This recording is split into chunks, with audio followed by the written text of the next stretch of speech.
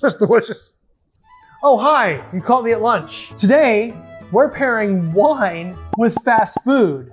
McDonald's and wine. What more could you want? Let's start with the Big Mac. This is a chillable red. It's a Gamay. It comes from the Beaujolais region of France. The cool thing about the Big Mac is it has a secret sauce. Now, I think that's Thousand Island, but they don't think it's Thousand Island, but it's kind of Thousand Island. You get the secret sauce. You get the 2 patties, you got pickles, you got cheese, you got lettuce. I'm so hungry. Do I look hungry? That's delicious. Let's drink some wine.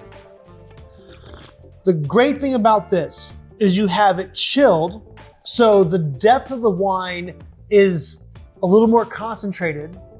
It's very kind of light on the palate. I chose this because the secret sauce is what makes the Big Mac a Big Mac. It has diced pickles in it, has vinegar, other stuff like that. I think about upstate New York, where the Thousand Islands is. I think about chilled red wine, which upstate New York does very well, but I went for Gamay from the OG place where chilled red wine is popular, Beaujolais, and it works.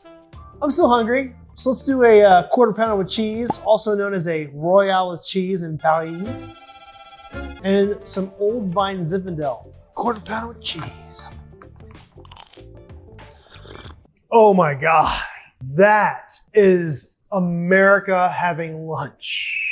The depth of the Zinfandel goes really well with the meat of the burger, but the thing about a good Old Vine Zinfandel is it has so much acidity. So you get all this depth from the wine, but the acidity kind of bursts through, which goes really well with a quarter pounder and cheese. Oh my gosh, it's delicious. I chose this because of America.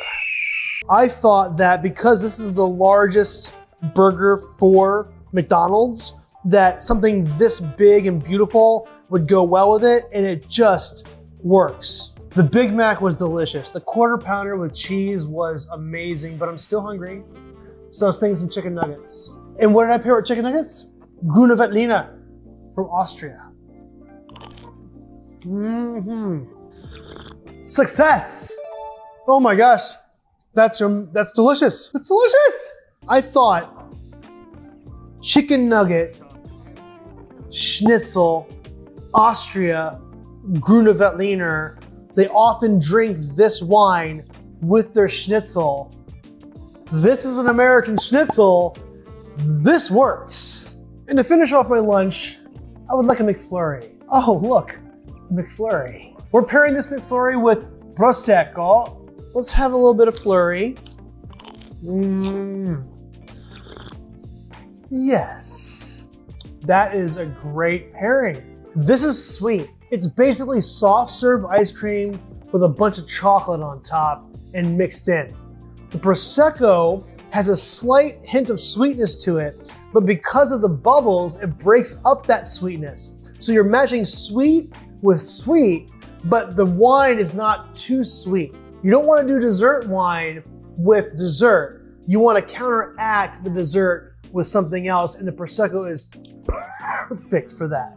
Lunch is over. That was delicious. So what other fast food should I be pairing with wine? Let me know in the comments and we'll see you next time.